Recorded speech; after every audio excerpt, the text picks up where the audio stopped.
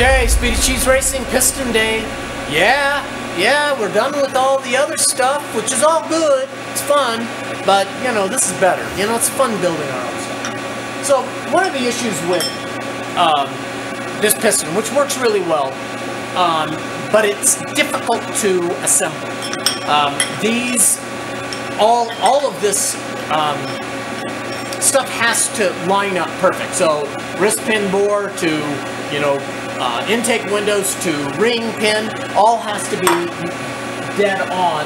If you look at where this ring goes right down between intake and transfer port, if I'm off even a little teeny bit, and I've broken several just by catching the little bit of the edge of the ring because it wasn't perfect. Compound that with the fact that the pins, which are threaded here, and pins that are threaded in here, all have to match up. So as that goes in and lines up, and then the pins that drive in and hold it together from unscrewing, those threads all have to line up perfect. So I've redesigned a little bit of feedback from you guys, and thank you for that.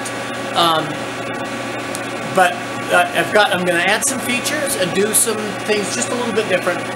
Nothing too major, but I think it's going to make for a stronger piston, and I think it's going to make it easier to assemble.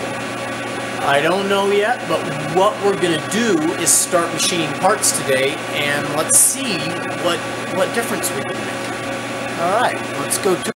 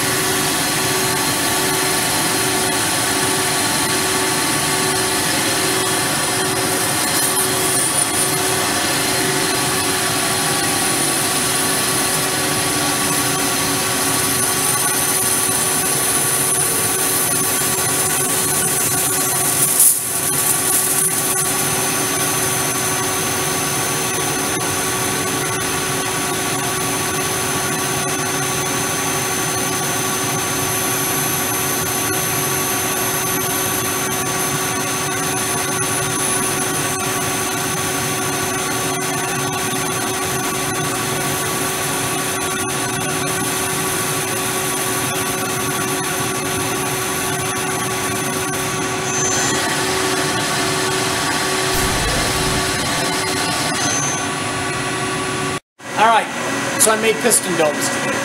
Didn't quite finish them, we still got to do the mill work. I added some machining stuff just for the fun of it, just to kind of show you what's going on. Anyway, so I've redesigned the piston. Instead of having the screw-in insert, it's going to be a one-piece. So the pin boss and the dome will all be one piece. So it gets rid of the hassle of threading that all together, and then the skirt will thread onto the dome. And then we'll have a little, I don't know if you can see this, it's going to have a trapped ring. and an O-ring groove. I'm not sure about the O-ring groove. I think a Viton O-ring is good for 600 degrees. It's pretty questionable whether it'll live. I don't know, but I'm going to try it anyway. We might end up with a tapered seat instead. But I'm going to give it a shot. I just want to see. But what that'll do is then this is the reverse Dykes ring, which is a track ring, which will allow it to only expand so far.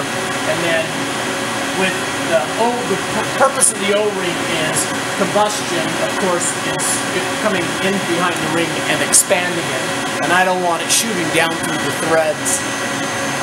You know, I want as much combustion behind the piston ring. And I guess that's about it. I haven't really decided on how I'm going to pin it, but it's really not a big deal. I got these done today, except for the millwork, like I say. I'll do the skirts tomorrow and do the millwork tomorrow. I can't test these until next week. I am racing at El Mirage, that's a dry lake bed in Southern California, running the land speed bike there Sunday. So as soon as I get back, we'll tear the bike apart because it's still got salt all over it, so I need to get it apart. And then we'll put these pistons in the engine and let's do some dyno pulls and see what we can see. See if we can break something. Alright, thanks for watching, thanks for paying attention, and thanks for all the new subscribers. Alright, have a good night.